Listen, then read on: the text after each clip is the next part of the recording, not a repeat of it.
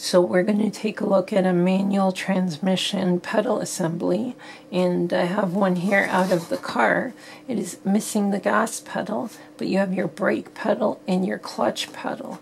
So what we're going to look at is the clutch pedal, and if you're learning how to drive, or you're going to learn how to drive, this will help you understand what you're doing when you press the pedal down, especially when you're starting your car. You don't got to be know too much mechanical knowledge to understand what is going on here and what you need to do if something is not working.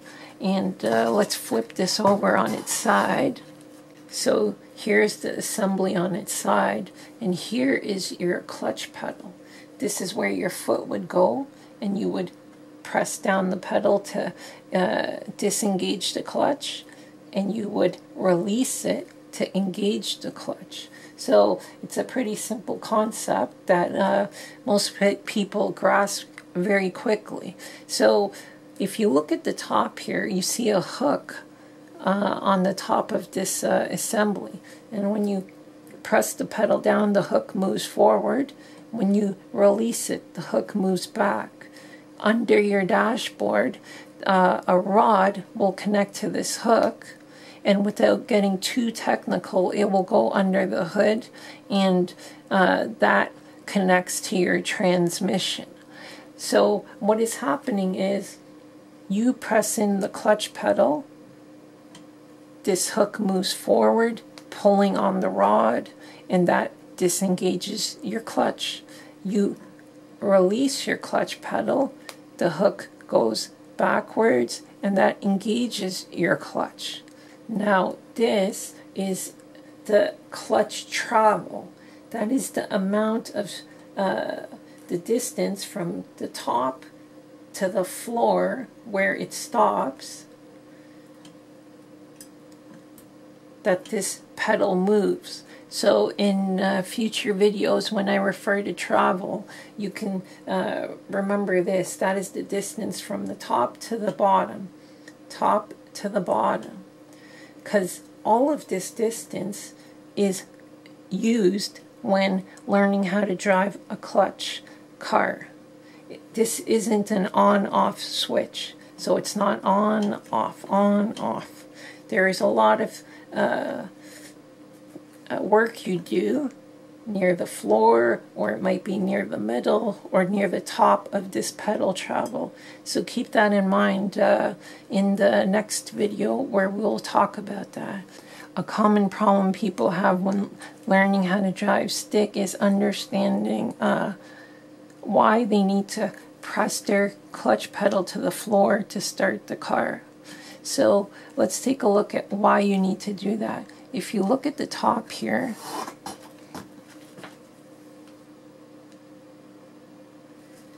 you have a switch. This is commonly referred to as a clutch safety switch or a clutch neutral switch. And if you look, you can see this little black button, and that's all it is a button. And you can press it in and it comes out. You can press it in and it comes out. When you press your clutch pedal down, this button gets pressed in, and when you release it, it comes out.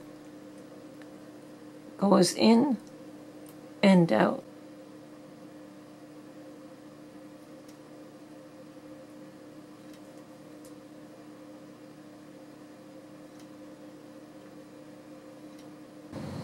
So many cars, even up until the early 90s, didn't have a clutch safety switch. So really, what is the purpose of this? When you start your car, you put your shifter in neutral, you press your clutch to the floor, you start the car. You let out your clutch, and it is running. Before this switch, you could start your car without pressing in your clutch. So if you had your transmission, if you had your gear shifter in first gear, you could start the car and it would shoot forward, crashing into another car, or crashing into a person. So they put this switch here so that you would have to press your clutch pedal all the way to the floor. Then only could you start the car. Now, that doesn't completely solve the problem because you can still start the car in first gear. And now your clutch pedal is to the floor. What happens if you release the clutch pedal? The transmission engages, the car shoots forward. So it is, even though it is supposed to help safety, it doesn't completely eliminate the danger. That is why you always start your car in neutral, not in gear. Now, many people learning how to drive, you will tell them press the clutch in and then start your car. So they will press the clutch in, try to start the car, but car is not starting. Why is it not starting? Because the clutch is not all the way to the floor. So the proper way to tell someone learning how to drive a manual transmission car is press your clutch to the floor all the way down. That makes contact with the switch, allowing you to start your car. Now, you might get into a used car where this switch has been replaced or fiddled with, and it might be out of adjustment. So even though you're pressing the pedal, what you think is all the way to the floor, it might not be contacting that switch. So you got to make sure that you are really pressing that pedal all the way down. Then you will see you can start your car.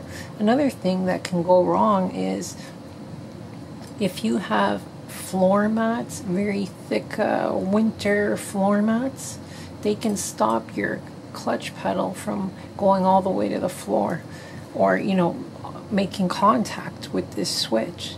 So if you're having trouble starting your manual transmission car, make sure that you don't have anything obstructing the travel of this pedal.